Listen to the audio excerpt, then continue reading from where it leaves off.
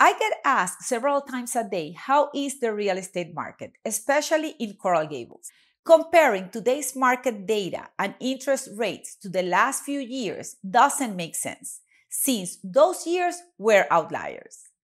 I will compare this year with 2018.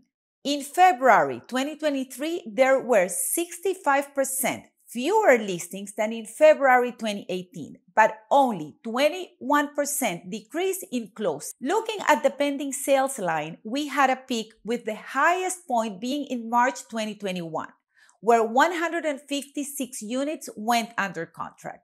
During 2022, pending sales decreased to the lowest point in recent years, with 31 units going under contract in December 2022.